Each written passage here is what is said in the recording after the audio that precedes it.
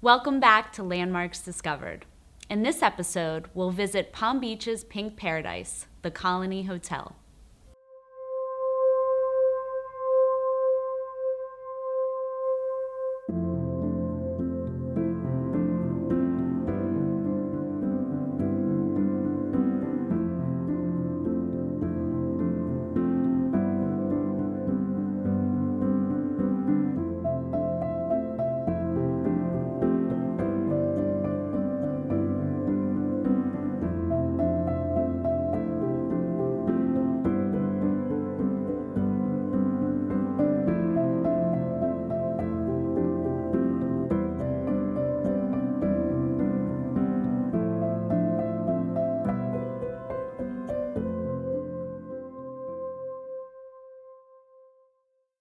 The Colony was recently landmarked in 2020, and it's one of the last great hotels within the town of Palm Beach to be landmarked.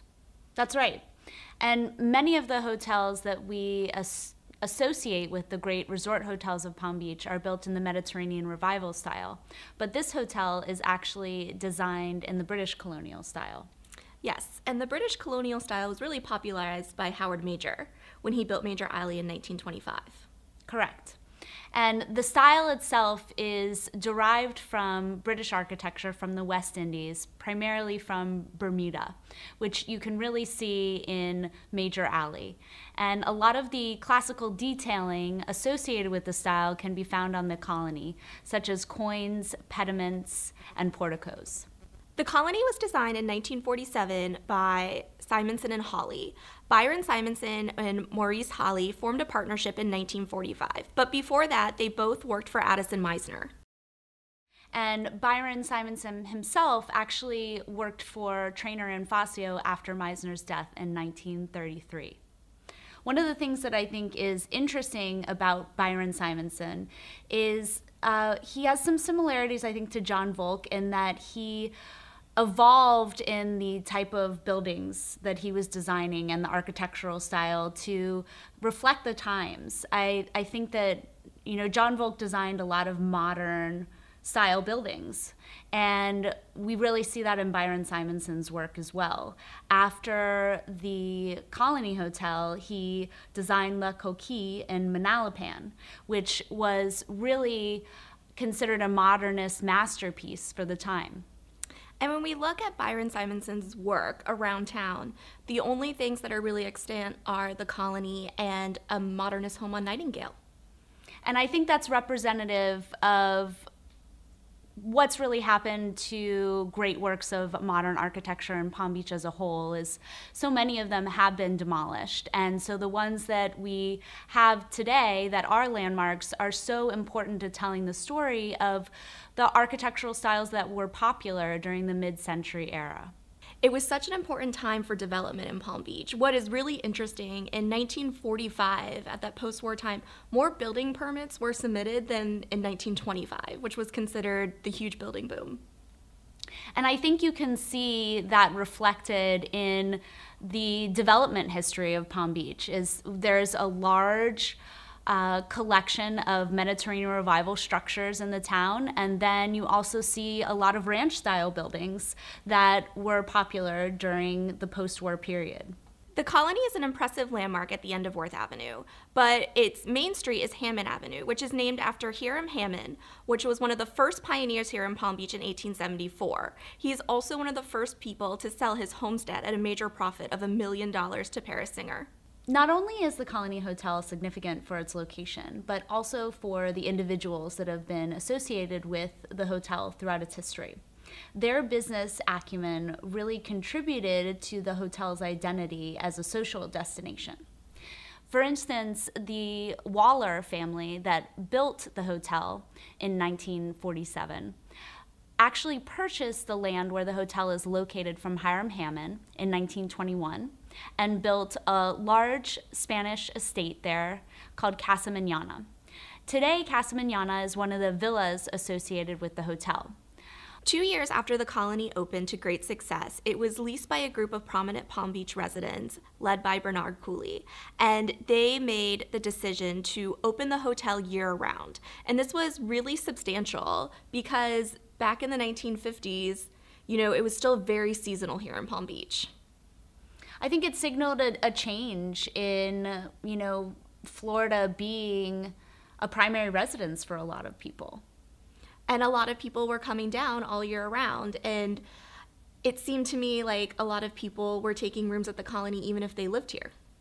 One of the things I noted in the designation report is that Marjorie Merriweather Post, when she no longer had any rooms available at Mar-a-Lago, would put her guests up at the Colony. Those must have been some parties if she ran out of room at Mar-a-Lago. And when we think about that time in the 1950s, we always think of things very brightly colored and sorbet-like. It's really interesting to know that the Colony was originally painted brown.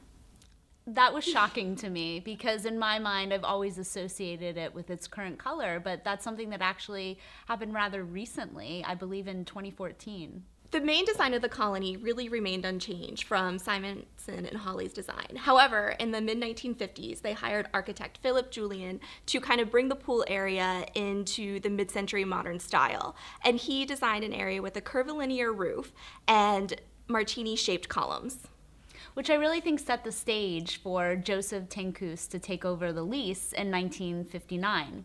Tankus also held the lease for the popular Delmonico's in New York, and he brought that celebrity culture with him to the Colony.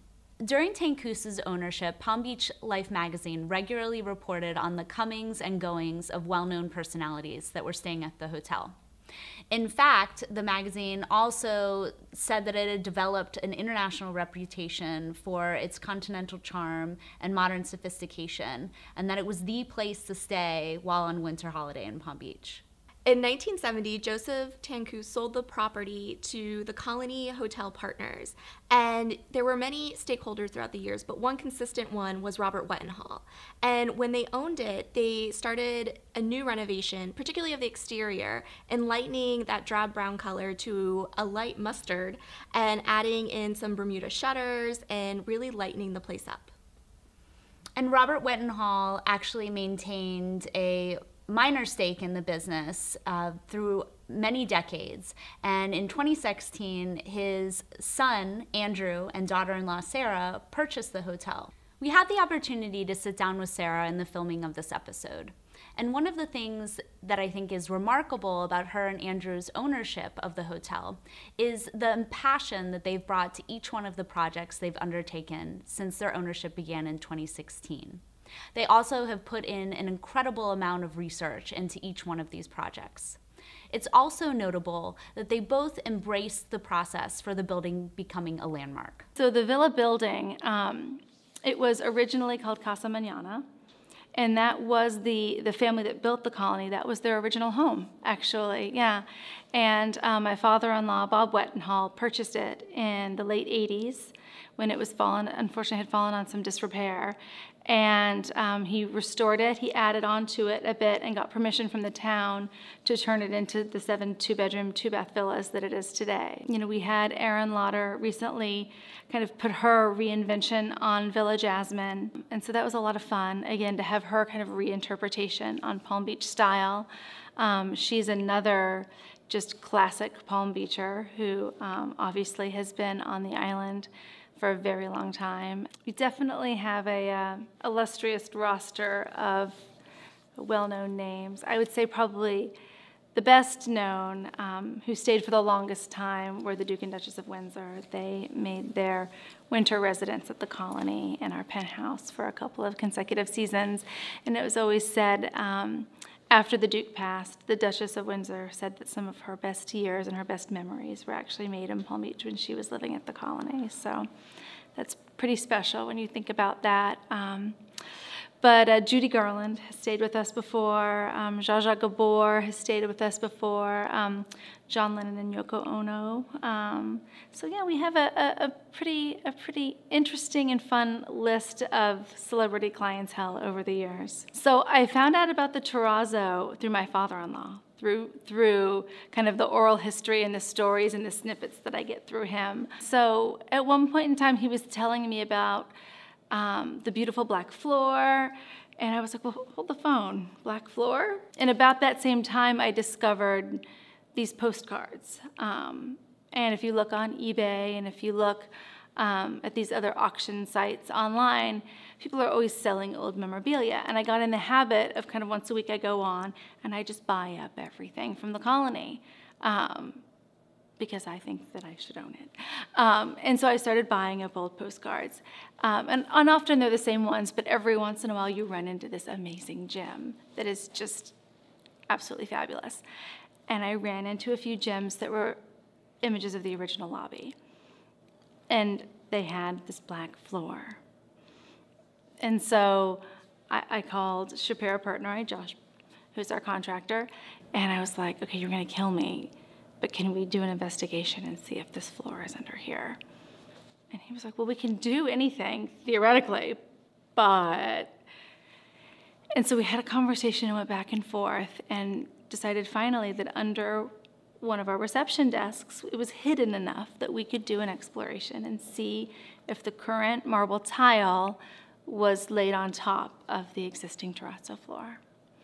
And so we chopped it up and crossed our fingers, and lo and behold, they had merely laid the floor on top of the old terrazzo. So that was how the terrazzo kind of wormhole began. And in the same postcard, I saw the original mural that was on the back wall of the lobby, titled The Early Days of Palm Beach. And it featured the Flagler train car and the Palm Beach Pier, and a lovely Palm Beach lady with her long skirts kind of pulled up, and she was tiptoeing through the sand and the palm trees and a flamingo, and it was a Palm Beach mural, and it was on the back wall of the hotel lobby, and that got me thinking that I think we need to have a mural again.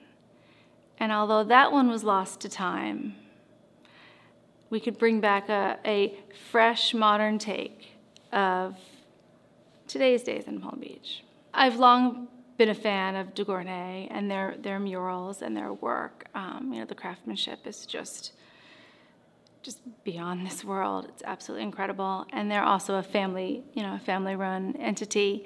And so I was introduced to Hannah, and it was a match made in heaven. Similarly, it was just there was literally no other choice.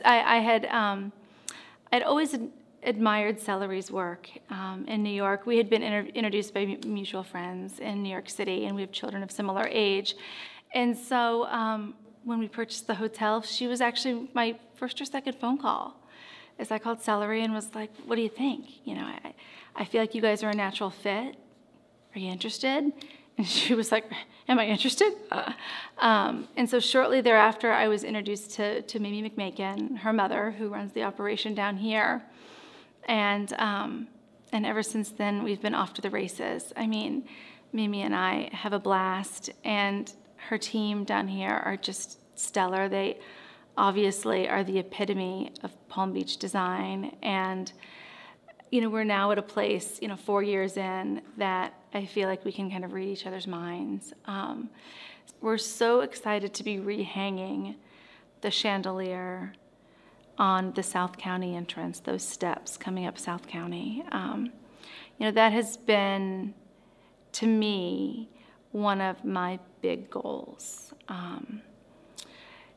Obviously, the lobby project has been very exciting, has been very gratifying, but a sidebar off of that, and a big piece of enlivening the lobby for me has been, frankly, putting the visual focal point back on the South County entrance of our hotel.